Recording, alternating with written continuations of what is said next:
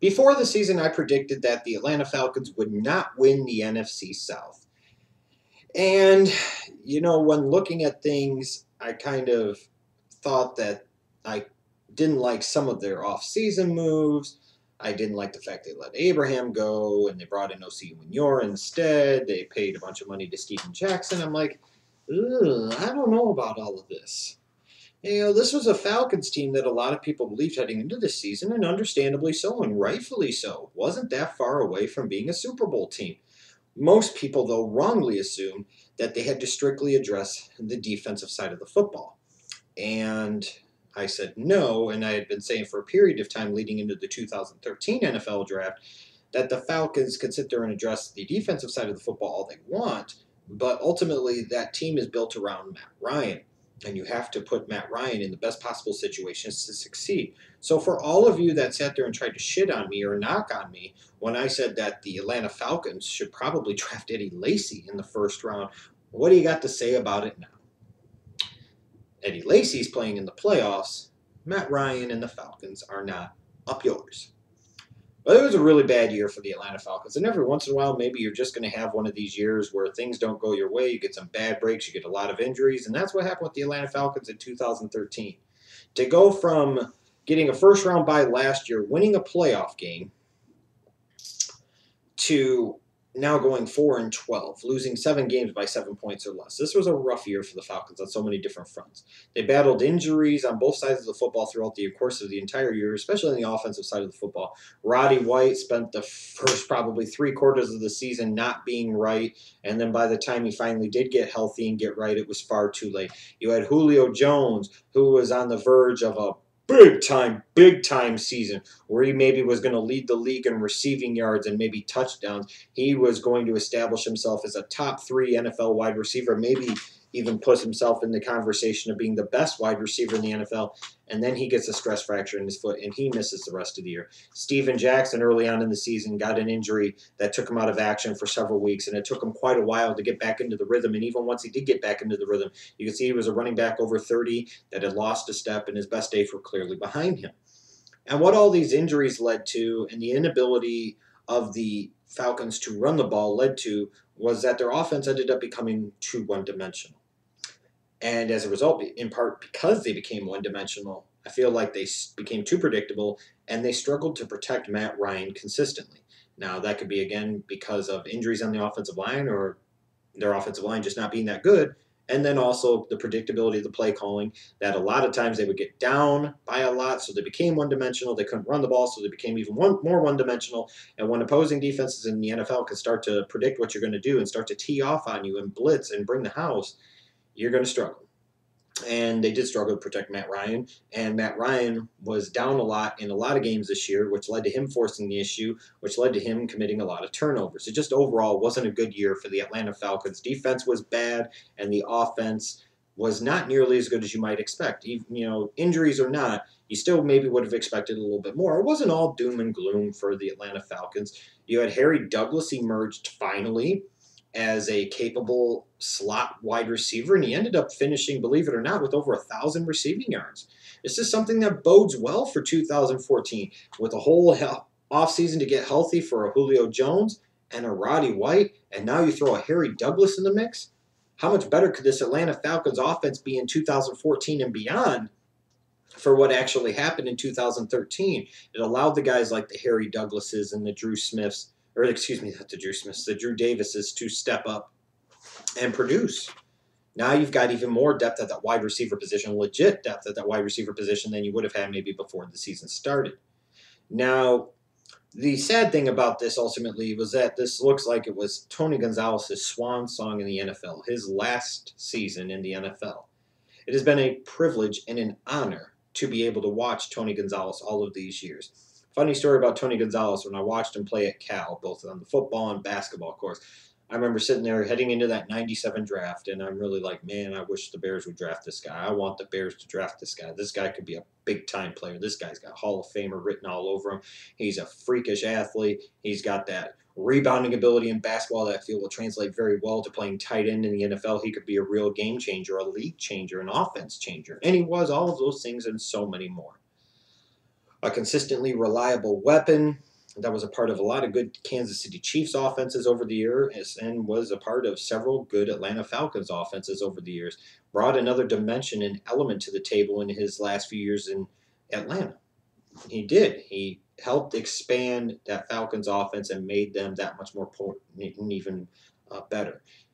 The league is going to miss this guy and his consistency and his production and his kind of clean cut image and the professionalism with which he conducted himself and the way he conducted himself on and off the field, the leadership that he brought on and off the field. A great representative for the league. To me, it can't even really be argued anymore. The greatest tight end in the history of the National Football League.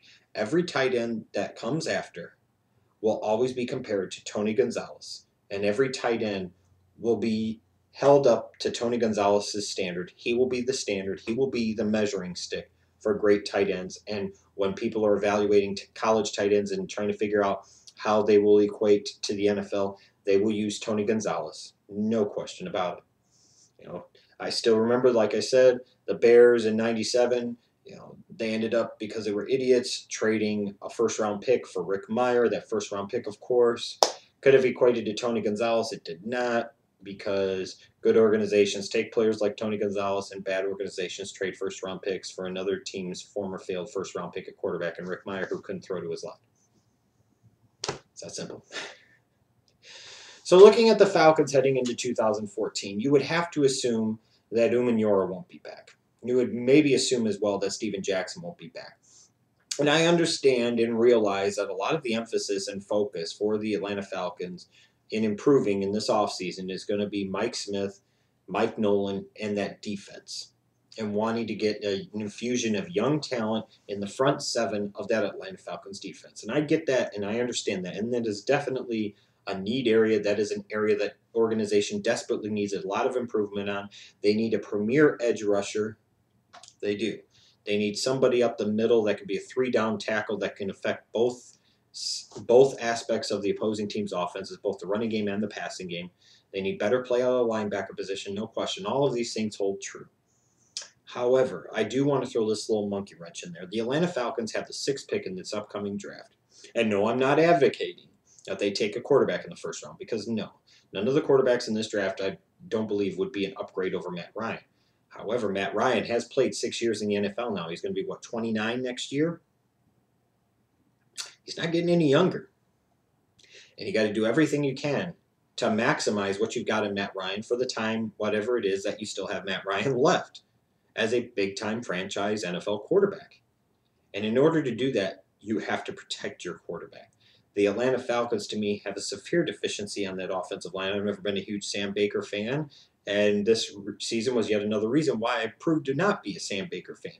They couldn't protect Matt Ryan. They struggled to open holes consistently in the running game. That offensive line needs a lot of help. It needs a lot of work.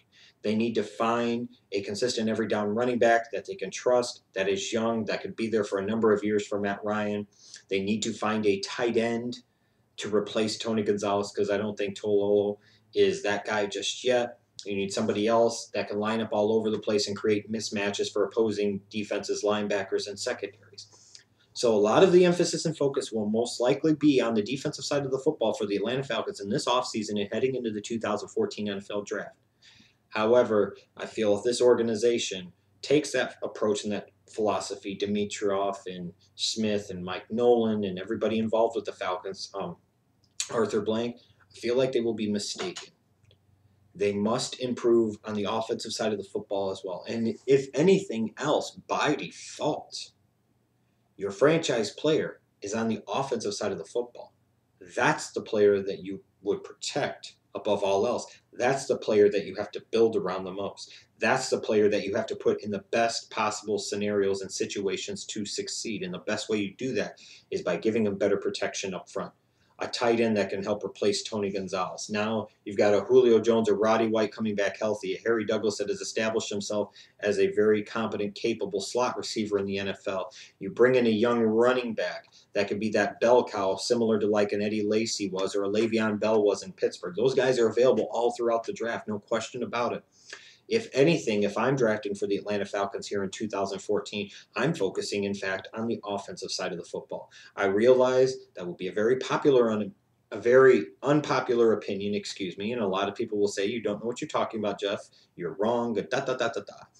Well, I also tried to tell a lot of you before last year's draft that they should just be taking a running back in Eddie Lacy in the first round, and you told me I was wrong then. And look at how things played out for Eddie Lacy, and look how things played out for the Atlanta Falcons. I talked about it last year. They had to focus on the offensive side of the football more than people realize. Maybe now Dimitroff and Blank and that organization have taken off the blinders a little bit, and they say, wow, you know what? We need to get Matt Ryan some help. He's the guy. He's not going to be around forever. I'm not saying he's got 1 or 2 years left, but he doesn't have 15 or 20 years left in his career. He maybe has 3, 4, 5 peak years of his career left as in terms of a big time peak level quarterback. Anything after 34 or 35 is all a guessing game. You got to help Matt Ryan now, and the easiest way to do that is to get the Atlanta Falcons back to being more of an offensive juggernaut, which was the formula, frankly, that helped them get into the playoffs and win a couple of divisional titles. That's what they have to do. If they just solely focus on defense, then you know what? They're going to miss the playoffs again in 2014, and you can book it.